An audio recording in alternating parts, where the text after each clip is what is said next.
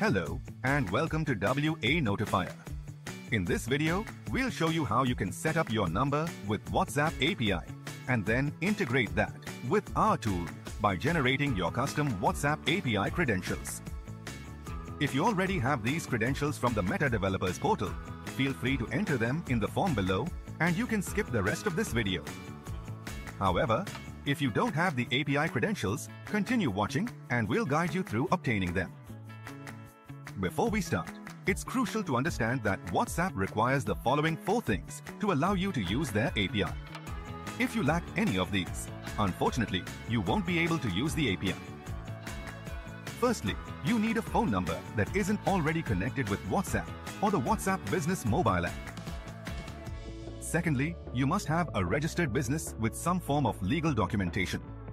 For those in India, a GST number is mandatory. Thirdly, you must have a website with a privacy policy page. Lastly, you need a payment method, such as a debit or credit card, which will be added to the WhatsApp portal for API billing. Kindly note that WhatsApp API is not free, and you need to pay WhatsApp a small per message fee for each message you send using the API. If you need to arrange any of these, feel free to pause the video and return when you're ready. Great, let's get started. Setting up the WhatsApp Cloud API is a 7-step process. The first step is to create an app on Meta Portal. To do this, navigate to developers.facebook.com. If you don't have an account, please create one and log in. Then, click on My Apps. Begin by clicking on Create App here.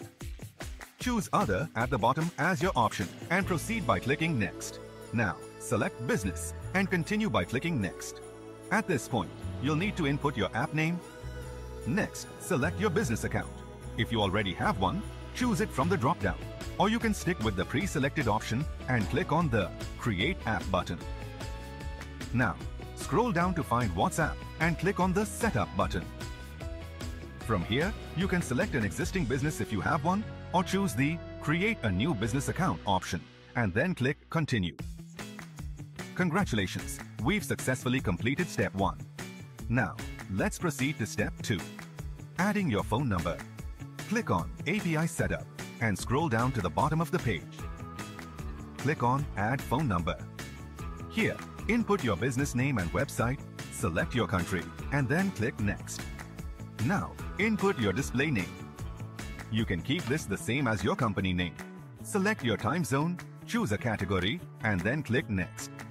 Select your country code and input your phone number. Then, click Next. Enter the verification code you received and click Next. Fantastic! We've successfully added our phone number. You might notice some errors, but don't worry, we'll address these in subsequent steps. Next step is to configure the webhooks. To configure it, navigate to the Configuration section and click on the Edit icon. Now, return to the website and copy the callback URL and paste it in the callback URL field. Go back and copy the Verify token and paste that in Verify token field, and then click on Verify and Save. Click on the Manage button and subscribe to all the fields shown in the pop-up. Then, click on Done. The next step is to generate a permanent access token. To do this, go to the app dashboard and open the business settings. Navigate to System Users, click on Add, and then click on I accept. Add a system name. In this case, we'll use System. Select the system user role as admin and click on Create System User. Accept the terms by clicking on I accept, then click on Done. Next, click on Add Assets. Navigate to Apps. Select the app you created and click on Manage App option, then Save Changes. Click on Done. Click on the Generate New Token button. Select your app and choose Never as the option. Scroll down and select the WhatsApp Business Messaging and WhatsApp Business Management options. Then click on Generate Token. Copy this token and return to the website to paste it here. With that, we've completed the 4th step. Now, let's proceed to add a payment method. To do this, we need to return to the business settings. Close the current tab, then navigate to WhatsApp Accounts. From there, click on Settings and then Payment Settings. Here, select the Add Payment Method button Choose your country currency and set the time zone before clicking on Next.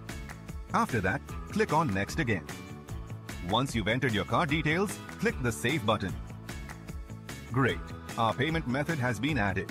Now, let's input our business details. After you've filled in all the necessary information, click on the Save button. We've successfully completed this step as well.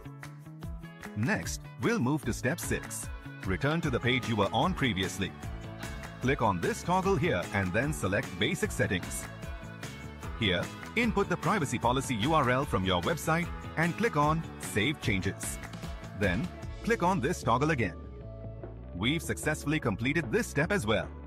Now, we'll proceed to the final step, Save and Validate Credentials.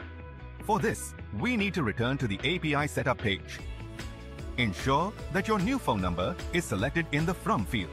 Proceed by copying the phone number ID and pasting it into the phone number ID field.